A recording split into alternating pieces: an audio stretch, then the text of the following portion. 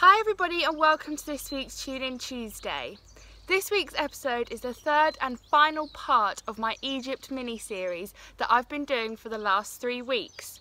You've seen what it's like under the water in Egypt, with the first episode following the diving we did with Kelowna divers. You've seen what it's like at the resort that we stayed in the Red Sea and how they are trying to avoid single-use plastics. But this final episode in the mini-series is going to follow what we found when we went on an excursion away from the resort. Check this out. It's 5 o'clock in the morning and we're going to Satire Reef to see some dolphins.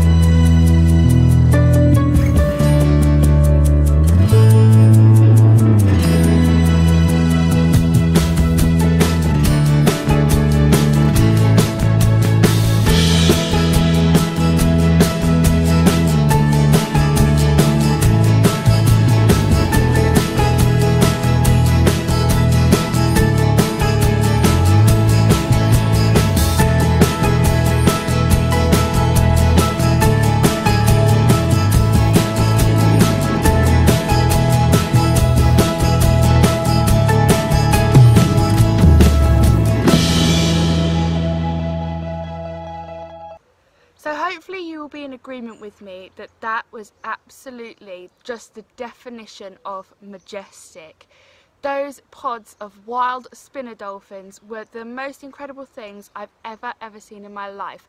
Just to float next to them and swim next to them and see them all interacting with each other and swimming and playing, it was incredible. But in terms of plastic while we were there, I saw a can that was buried in the sand as I was swimming along, and I managed to swim down, pick it up and give it to the guide who took it away to dispose of it properly. And then me and another guide also found a long piece of monofilament fishing line that was entangled around a piece of coral.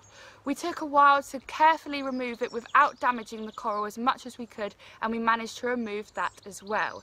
This is a big problem. I've done a lot of research, especially on the corals in Hawaii, where they're getting completely entangled in this monofilament fishing line and it's killing the corals. So it's really cool to see that in person, but obviously distressing.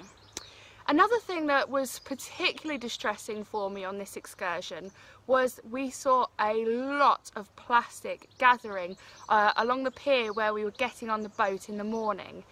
It was incredible to see an accumulation of that much plastic, but it didn't seem like anybody was doing anything about it.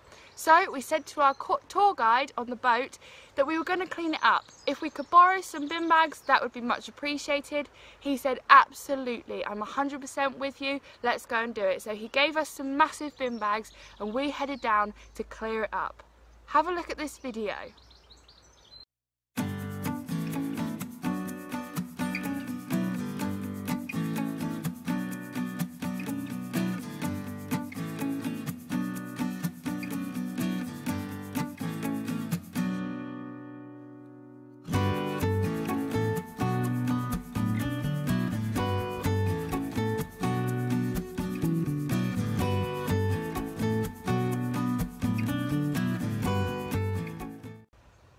Hopefully you could make out in that short video that the beach was absolutely covered in nurdles.